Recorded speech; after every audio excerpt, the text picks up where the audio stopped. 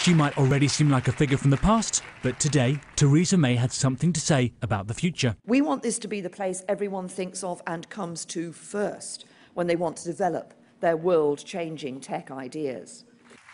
Opening London Tech Week, the outgoing Prime Minister made the big sell for investment. At the heart of our modern industrial strategy. Despite all this tech, the real theme of this conference is global politics, specifically China. And if you just walked up, you might have got the impression it was a bit of a love-in. There are these leaflets scattered everywhere. Chinese champagne, Chinese investment. And right over there, behind closed doors, the PM is meeting with Tencent and Alibaba, the Chinese equivalent of Amazon and Facebook. That love-in goes back years. China has invested £29 billion in the UK since 2005, more than any other European country. It's put money into energy, entertainment, banking and telecoms, where one Chinese company's relationship with the UK's 4 main mobile operators has come under intense scrutiny.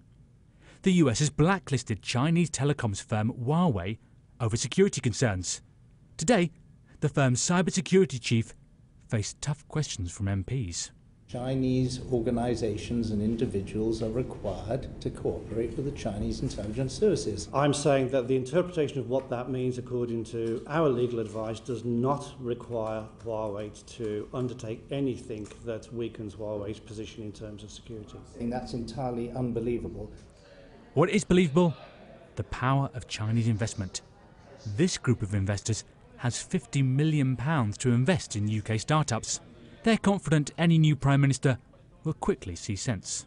Automatically become pro-China because he will realize in about a few months' time that working with China can bring benefit to British as a country and British people, British technologies.